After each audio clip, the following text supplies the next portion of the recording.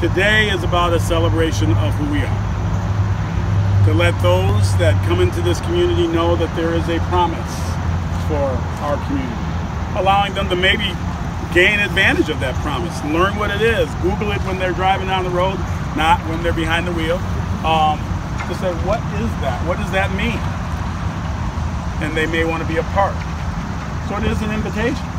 It truly is. It's an invitation to join us in Kalamazoo, join us in something special, be a part of who we are and the opportunity that comes from being a Kalamazooan.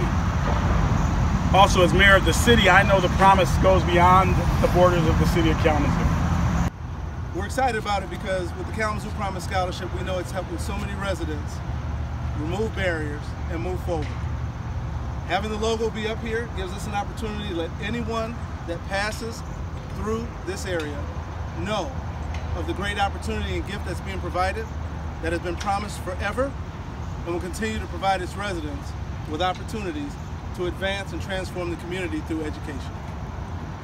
So one of the things that's important to know that this tower, this water tower, is 970,000 pounds of steel, 1,092 cubic yards of concrete. I could build a couple houses with that, I would think. It's going to have LED efficiency lighting, and it should be fully raised by Monday night. By Monday night. So if you're wondering when it's going to be up, that's when you will see it. And it is moving.